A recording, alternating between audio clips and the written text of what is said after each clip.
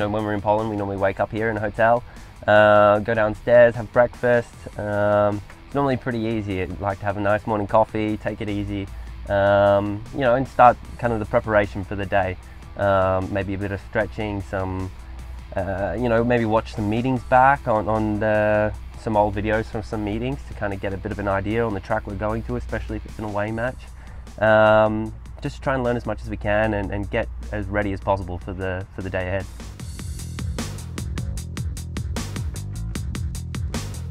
In the van, to be honest, the van's new, so I haven't got a whole lot in here just yet. It's very clean, very empty.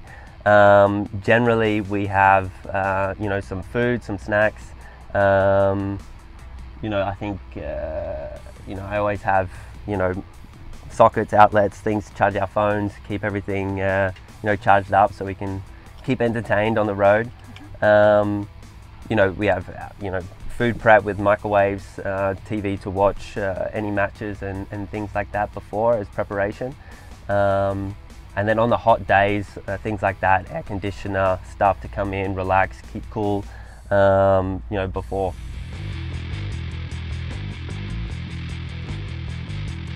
So this is my office, chair. We have goggle bags, helmets, gloves, everything in here. Helmets hung up on the wall, and we have access to the screens for all the data. I can sit and watch the races and try and learn a little bit, you know, for my next heats coming up.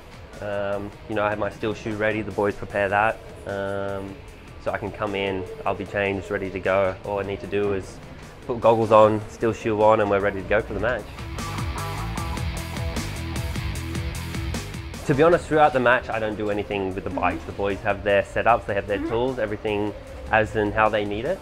And then, you know, they have everything ready to go as is. So we have the two bikes here, everything ready, spare wheels behind you.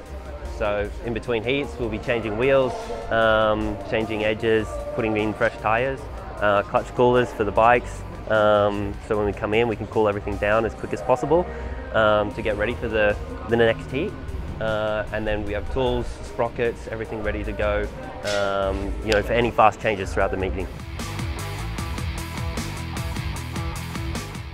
Yeah, every heat, I watch every heat, see what's going on. Sometimes I'll choose to watch it on the screen, and then other times I'll choose to go up and watch it from the stands to get a little bit of a different perspective on, you know, how the race looks. Sometimes it looks a little bit different on TV than it does in person. So, you know, I like to have both options, and it's, you know, obviously right there. So I can just, you know, jump around the corner and go and watch the heats live.